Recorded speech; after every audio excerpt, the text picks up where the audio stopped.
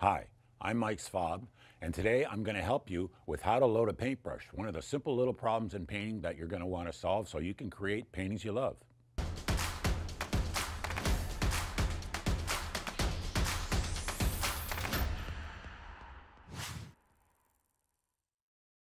For this little demonstration, what I want to do is help you with how to deal with just loading a paintbrush. It sounds very simple, it sounds very basic, and it is, but it's something you have to practice, you have to work at, you have to get to understand what's going on and how the paint's going to react. Now, there's 2 or 3 things that are really important that you have to consider as an artist, and I'm going to demonstrate them here, but you have to consider whether you're going to paint flat. So I have a flat surface here, or I'm going to paint on an easel, so up or flat. The second thing is, am I going to paint wet or dry? So am I going to paint into wet paint, either flat or up? And the third thing is, how thick do I want to paint? Do I want to do a thick application of paint, or a thinner or a very thin application of paint? So those 3 things really determine how you're going to load the paintbrush and how you're going to go about this, okay? So you do have to know where you're going to be going. But now I'm going to put out some paint, and I'm going to show you a couple different things that happen and a couple of different things to watch for. And it just makes painting a little more complicated if you don't plan for these kind of things. So the more you can plan in painting, the better off you're going to be, and you'll create better paintings, okay? So I've got 3 tubes of paint here. I've got a quinacridone magenta. It doesn't really matter what the colors are. Quinacridone nickel azo gold, and this one's a phthalo blue. So I'm going to put out some paint, and it's acrylic. These are all acrylic colors that I'm using for this. And there's some blue. And with acrylic, you never know when it's going to dry or how fast it's going to dry. So I don't put the paint out ahead of time. I put it out just before I'm going to use it. And this is a palette I would use for outdoor painting or demonstration painting, or someplace where I'm going to throw the paint away after. So there's the 3 pigments I've got there. So nickel azo yellow, quinacridone magenta, and phthalo blue. It doesn't really matter what the pigments are. These are just to give you an idea, okay? Now, before you start, again, if I'm on a painting, I'm going to consider, how big a passage of paint I want to paint, and make sure I have enough paint out and mix up enough paint to fill that passage and a little bit more. One of the common mistakes people make as well is they don't put out enough paint. And so we all have the natural tendency, once we've got the paint out, we use it because it's there, or we're too lazy to put out more. We've got a million different reasons. We're too cheap to put out more paint. We use the paint, there's all kinds of reasons we don't use the right amount of paint. But the thing to do as an artist is to think about how much paint you're going to need for this, and then put out a little bit more. And in this case, I'm going to mix up a little bit more than I think I need, all right? Now, I don't have anything in mind, but what I want to show you is just how to load your brush first. So I'm going to start with this one here. This is the quinacridone gold, or nickel azo gold. And what I'm doing now on here, I put the brush in the water, and you can see the paint on the surface here, all right? You see how thick it is? Now, I've added water to it, and sometimes I'll use a combination of medium, and this is just a mixture of acrylic and water, which I use all the time. Sometimes I'll add medium, sometimes just water, or sometimes a combination of the 2. Now, I want, for this application, something in the middle. So I don't want it to run. So how do I know it's going to run? It doesn't have legs. I tip it up. You tip it up, it doesn't run. So that means it's kind of in the middle, a thickness where the paint's in the middle. When I apply this paint now, it will tend to stay wherever I put it on a dry surface. So this surface is dry, this surface is dry. And you notice when I go here, I get my brush full of paint. I've mixed up about half of that pile of paint, and I can only get a couple of brush strokes out of that. So I make sure I've got enough. And then when I put the actual paint on, I'm going to see how far I can go with this. This is canvas that's taped down to the surface. So let's see.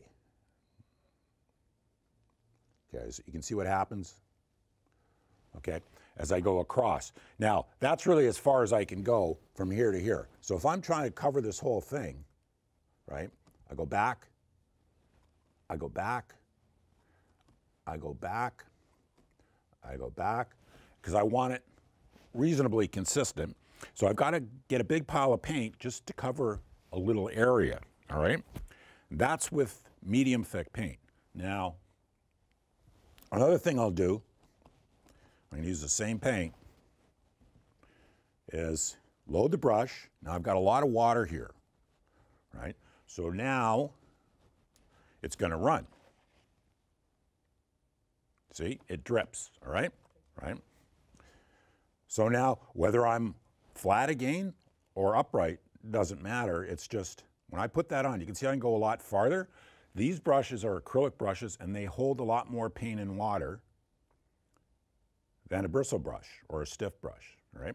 So you can see there, that's more transparent, right? Now, when your painting's laying flat like that, what happens is you'll get a hard edge around this when it's on dry. So that's going to have a hard edge around it. This is going to dry even. This is going to have a hard edge. Now, I want to demonstrate this over here. So again, I want a really liquidy mixture. I'm going to go here and go a certain distance. And what's going to happen on the bottom of that, you can see the paint pooling on the bottom. Now, if you want to do a big passage of paint, see, there goes the drip. See that? That's how I know I've got enough paint. Now, you may or may not want that to happen, right? Sometimes I want that to happen. It's not necessarily a problem. It's just the way the paint behaves. And you have to learn to control the paint to a certain degree and take advantage of things that the paint does. So sometimes I'll start up there and I'll work into that. You know, sometimes I'll leave the drip. All right? Now I've got a certain amount of time. Obviously, it's going to dry at the top first, dry at the bottom later. So if I want to have a nice even passage, I've got to work into it while it's wet, and this is just going to run down and even out. So I'll just get a couple more drips on there, so we got some drips happening for later. But that's very thin paint. Okay, the last part of this is really thick paint. And I'm going to do a bit of layering with this so that you get a sense of one on top, but I don't want to put out a huge passage. So I'm going to take a smaller brush here. It's a 1/2 inch brush. If I wanted to do a passage with a big brush like that, I would have to put out a whole big pile of paint. So this time, just a small. Okay, so again, now this time I'm not going to wet the brush. You notice the other times I wet the brush first. I don't want the water in the brush. I want the brush to hold as much paint as possible and move it as much as possible. So you can see how much I've got in the brush. Can you see that? That's a lot of paint, all right? Now, for those of you who are of the cheap extraction, this is gonna, cause heart palpitations sometimes, but don't worry about it, right? The best thing you can do with this paint is get it out of the tube and onto the canvas, right? So then I've got a real thick passage of paint. And I'll do things, sometimes to make it even thicker. One of the things I'll do sometimes is I'll take that, and it's almost like icing a cake. I don't do a lot of cake icing. I've done a little bit, but you want to get it on there as thick as you possibly can. And with opaque passages, or you want to cover, or different things happening, sometimes you just got to, you do this, and when it dries, you can see through it, and then you've got to do another layer and another layer. And you're getting it on as thick as you can, straight out of the tube, but you've got to apply several layers. So that's one of the issues. So that's a loaded brush. Each one of those brushes, I have as much paint as I can carry. This is, kind of in the middle. This is very wet, and this is very dry. So I get the maximum coverage, all right? Now, when I'm painting on a painting, right, I think about where I'm at and what I want to have happen. In this case here, what I've done here is I've used just water.